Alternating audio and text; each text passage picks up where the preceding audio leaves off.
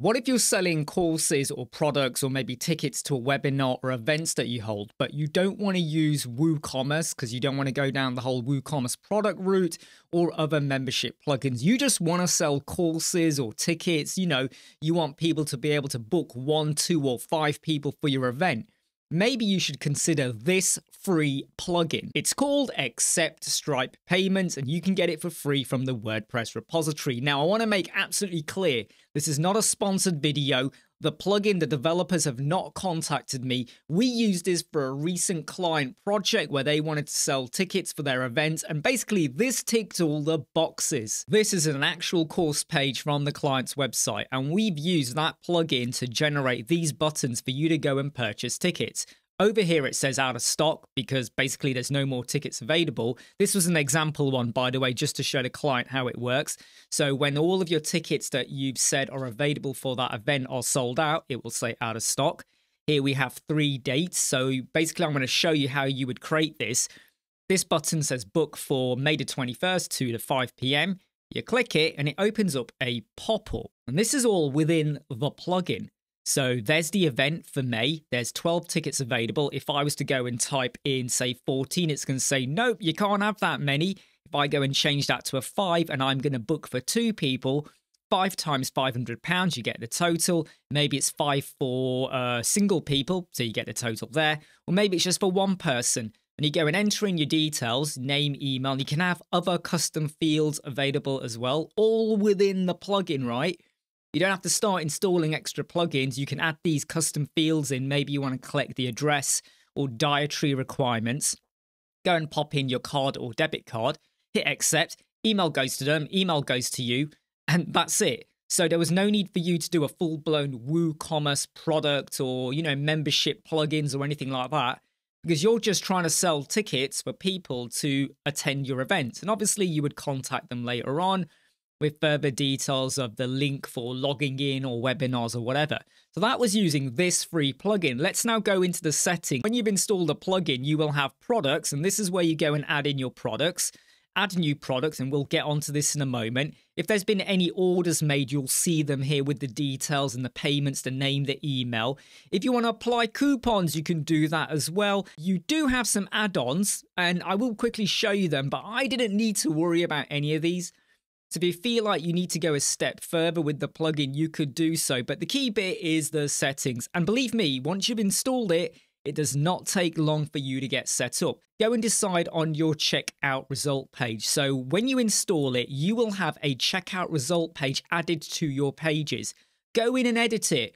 Put whatever you want in there. You might say thank you. You might say keep a lookout on your junk or your spam mail, because there will be a confirmation email in there. You can provide them other details. You can even provide them like an upsell product or something else. The products page, if you are going to have a separate one, you can do that. But as you can see with my clients page over here, we just added in a button that went to every single product. So if you did want to have a products page that showcased it, so you might have a shop template or something like that where you're going to go and drop the products in, go for it. But you can actually keep it really simple for yourself with a button, and we will get onto that. What is your currency? The text you put here, like buy now, you can change per product. So look over here, it says book for that date. So I don't have to have like tabs and go, right, I'm going to have a button and I'm going to have to put a headline text next to it. No, you can actually modify the text of the button. So if you want to just have buy now, you can. But for every individual product, you can fine-tune that. You don't have to change much on here. I mean, look, it's pretty self-explanatory, right? What is the default country? You might put United Kingdom, you might put United States, or just leave it blank. Do you need to show the state field or not? And obviously, you're going to have to go and pop in your live Stripe keys that you would get from your Stripe account. And, that's not difficult to get either, okay? So in terms of setting this up, when you compare it to WooCommerce products where you got your payment gateway, then you got this, then you got to think about your shipping, your tax, and you got to go through all these screens, even though you might only be selling a downloadable or a virtual product like an event or, like a course where you attend it online and you talk to them and they talk to you. Why'd you have to start worrying about going through all the shipping tabs and stuff like that? So this keeps it really, really simple. So that was the very basic general settings. Then the email settings, well, this is even easier. What are the emails? When a purchase is made, who's going to get notified from your business? Do you want it to come to you or to a member of your team?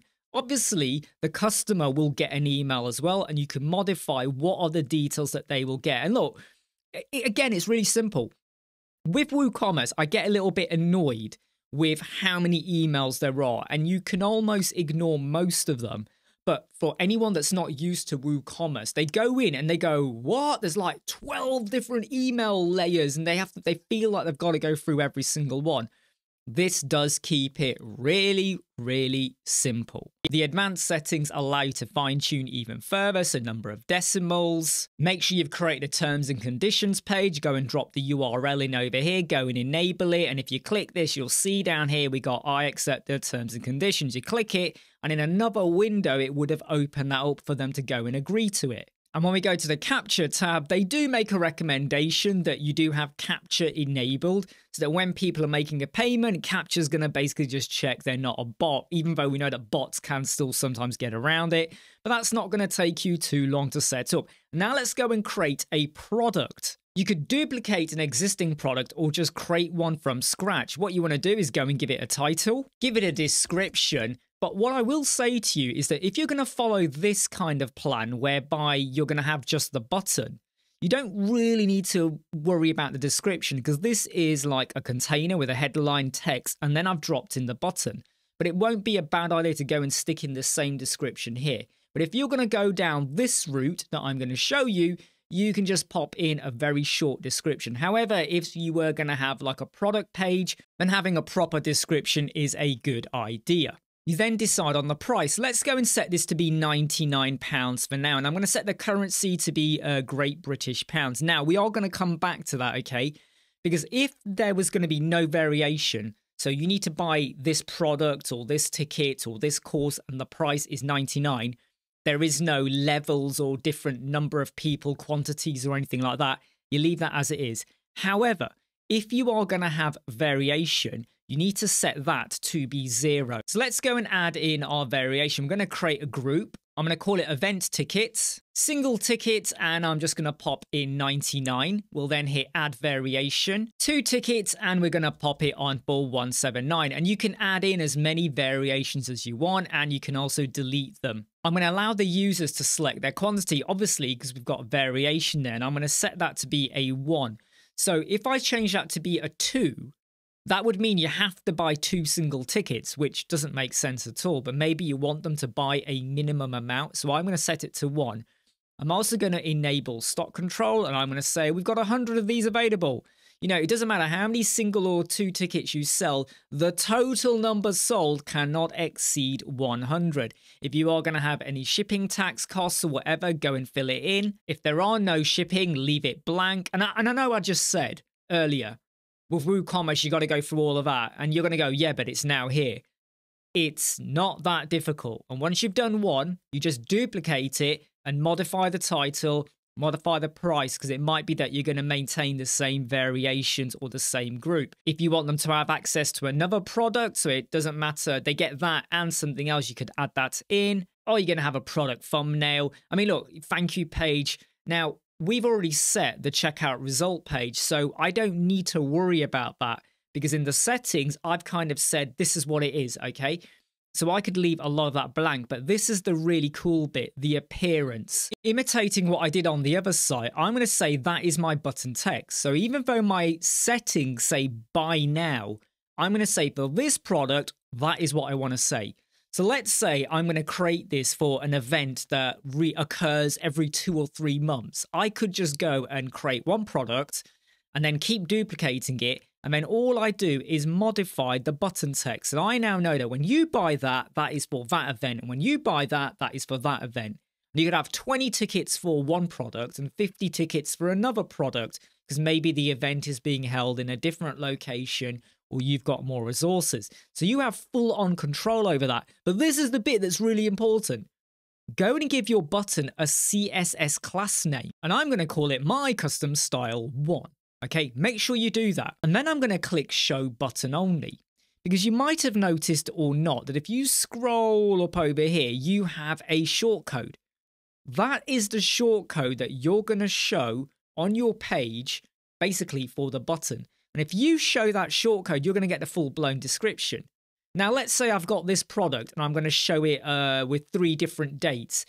Do I really want the description repeated 3 times every time you add that button? So here's the trick. Like I said, you get your container, you get your headline, you get your text, and then you just show the button. It makes it more consistent, efficient, nicer to look at, especially when you get to the mobile. And then I'm going to say display the order totals. If you're picking variations, obviously I do want to show the total. I'm going to disable coupons because I'm not enabling them. If you were enabling them, you would go and create your coupon over there and enable it. And I'm not showing any custom field, like I'm not asking you for your dietary requirements or anything like that. So again, I'm going to disable it. And because I've already entered in my Stripe keys on my settings, I don't want to have a different Stripe setting. Now let's just think about this. Your website sells courses, but you got 5 tutors. All of the money could go to one Stripe account and then it's divvied out. Or maybe each product is a different tutor and they have their own Stripe. Just ponder that for a moment. Multi-vendor course selling is now available for you if you wanted to go down that road. Great, we're all done. We're going to hit publish or update, then go and grab the shortcode. It's going to have text, images, whatever you want. Like I said, you could just shove it in a container. We're going to grab the shortcode widget, drop that in, and inside of here, I'm now going to drop that in. And there is our button. And remember, if I had not ticked the box for show the button only, we would have got all of the text as well. Now, the button styling is not great at all, okay? But this is where you need to now utilize the CSS class. Remember, we gave it the name. I think it was my class buttons, my class style 1. Go to the advanced tab, go to custom CSS and drop in this code. And I will leave this in the video description. And you have a version for the standard color and obviously the hover color as well. And you can see the details there for what you want to change, where it's the font size, the font weight. You know, if you want to add in a bit of transform as well, you can do. The padding, the border radius, maybe you want to make it more rounder like that, you can do. So when I now click that, basically it's bringing up the pop-up. We've got our tickets. You can see it's got the 00 or the £0, but look, it does say 99. We change that to a 5, the price will change. We said there was 100, so if I go to 120, it's not going to allow that. Now this is using the drop down, so I probably didn't mention that, but when you get to choose your variation, you can decide if it's going to be like a select, check, not select, sorry, drop down select, checkbox or a radio button, but you go and enter in your details and you purchase, and it's a really good plugin, and we used it for a client website, and I feel like it just deserved a video on how to use it. And like I said, they did not ask for this. This is not sponsored. No one said go and do a video. There's probably going to be some people out there that go, oh, I really hate this, I don't like it. Fine, go and stick it in the comments. There's lots of other tools and solutions that you can use if you don't want to go down the full-blown WooCommerce product route. But this has definitely got legs for what it can do. Hey, I'm Imran, Web Squadron. See you soon.